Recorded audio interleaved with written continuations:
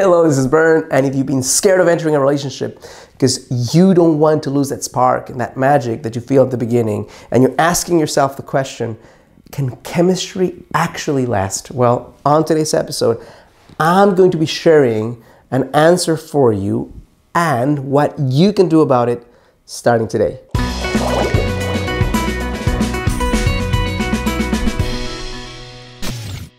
Hello, this is Bern. Welcome to your greatlifetv.com, a space where I share with ambitious, conscious, heart-centered, and successful women how you can create the relationship of your dreams without gimmicks, without manipulation, without crazy techniques, and as a result of stepping into the most feminine and the most alive version of yourself.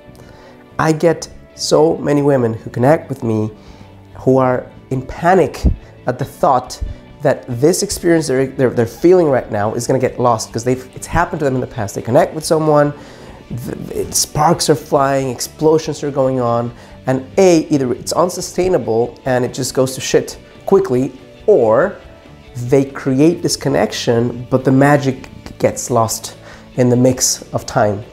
So I'm going to give you an analogy regarding chemistry because I think it's important for you to understand that there's a scale, and typically two different factors foster different things in a relationship. On one side, you have chemistry and explosive feelings of passion. On the other side, you have security, and you have a feeling of groundedness, and you have a feeling of feeling safe in that relationship. Those two different vectors don't necessarily cross all the time. And the more safe you get to feel, and the more familiar you become with the human being you're with, the less you tend to experience this magic and this novelty. So in order to understand how chemistry can be sustained and why it's usually not, I'm going to give you an analogy. Imagine that you are driving down in an amazing street, sun is shining, sunroof's up, open, and you hear this new song and it just hits you, it hits your chest, and you just can't stop thinking about it. It hits your chest. It's a new song you've never heard before. It has all the elements that make you feel deep in your heart. It's a moving rhythm, the lyrics are amazing, the story of the song reminds you of something that's so powerful, so you get hooked and you love, and this becomes your new best song, right? This becomes your favorite new song. Well, guess what's going to happen over the next few days? If more people feel the same way, that song is going to be playing on the radio or on iTunes, on a playlist, or often. And the more you hear it at the beginning, there's going to be this as you're starting to get to know this song and sing it, it's going to start rising in intensity. And then it's going to reach a point where you say, shit, I'm starting to hear this song too much. What's up with this? And then the more you hear it, the more you say like, it's like, just stop playing the song. This is similar to what can happen, doesn't have to happen, what can happen with chemistry if you're not careful about it.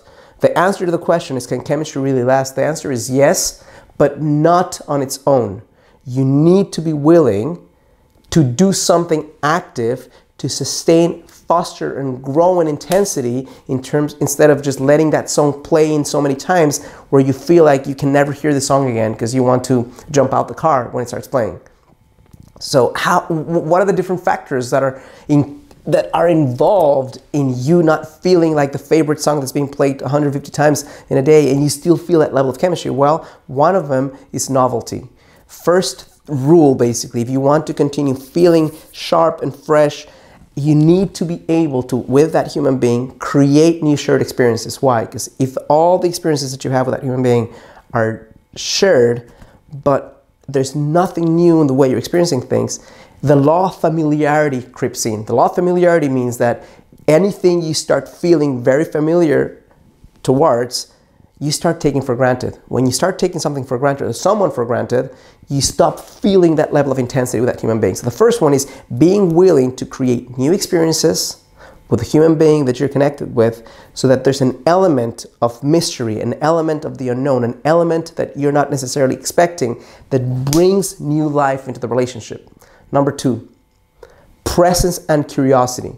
Why? Because it's not possible to do new things every single day. You do have a life. If you share life with that person for years and years, there's going to be certain things that are familiar and are very just commonplace.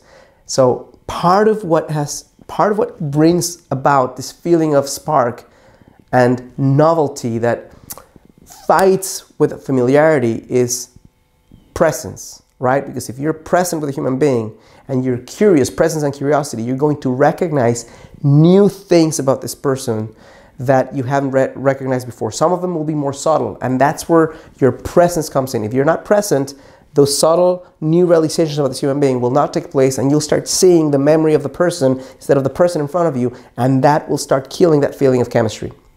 So being present, and this is something that you have to practice on your own. You can't just be present with your partner if you're not present with yourself. You can't be curious with your partner if you're not hungry for life, hungry for knowledge, hungry for wisdom, hungry to get to know more people at a deep level. If you don't practice this, there's no way in hell you're going to practice with your partner. So when you practice those two skills, presence and curiosity, you're going to recognize new things, new angles, new ways of looking at this person that you've never considered before, and that's going to continue breathing in new life to this chemistry. Third is innovation as it relates to yourself, which means self-creation.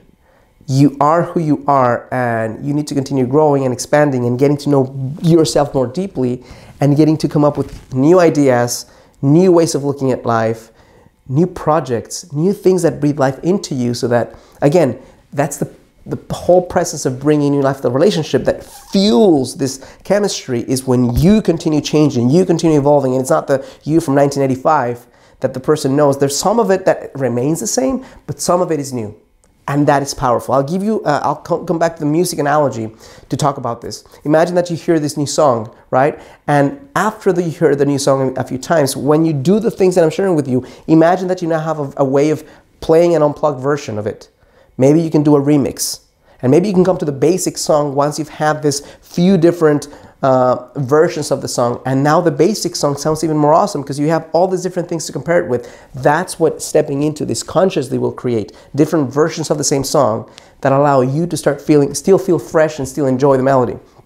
Next one is self-love, and self-love in this very specific format. Self-love is important. I've had, hundreds of videos on the topic in some way or another. But this one, self-love as it relates to self-care. The way you look, the way you take care of yourself, what you put into your system, how you exercise or don't exercise, how you take time to do things that make you feel more radiant, how you take care of your face and your appearance, how you take care of things that make you feel alive, sexy, strong, connected.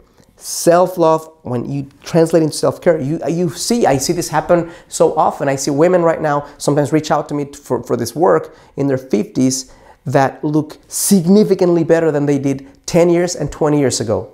Why? Because they take care of themselves, right? So when you take care of yourself, you take that into consideration. The magic of there's something so attractive about someone who cares about himself, herself, so continue doing that. And the last one is connection to your core. Connection to your core, not in your abdomen, right? Connection to your core as it relates to your core essence.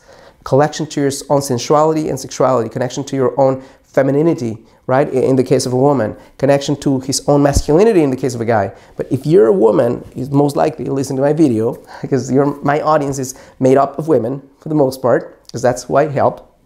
So being able to reconnect with your feminine in healthy, creative ways where you right now are stronger, more connected, more sexy, more alive, more radiant than you were 10, 20, 30 years ago. That's absolutely possible if you step into it. So to answer, long story short, it's possible to not just last in chemistry, but grow in chemistry.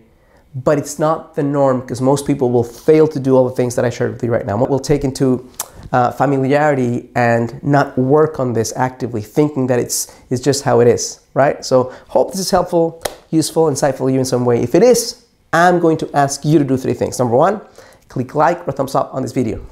Number 2, subscribe to my channel, and you can hit the little bell if you want to be notified of new videos as they come out. Number 3, if you're saying, Bern, this is awesome, but guess what? I have no one to share this with because I don't have a partner. Well, I've created a video that can help you to understand how you can step into the kind of relationship I'm talking about right now, the first line of the description of this video will show, when you click on that link, you'll be taken to a place where you can enter your name and email and be taken to a presentation that will share with you exactly how to start creating this kind of relationship. Even further, last thing I'll share with you right now. If you're saying, oh, this is awesome, videos are great, I want some actual hand-holding, I want some help, I don't want to go through the pain of trial and error, 5 years of trying to figure this shit out, help me to create the relationship I want, I'll be happy to do that. There's another link on the description of this video that will allow you to submit an application. If you and if I feel I can help you, my assistant will reach out, create a time for us to connect, and if we do connect, I'll invite you to participate in my program. Thank you so much for connecting with me as always. I challenge you to live a full and a conscious and a chemistry-full life.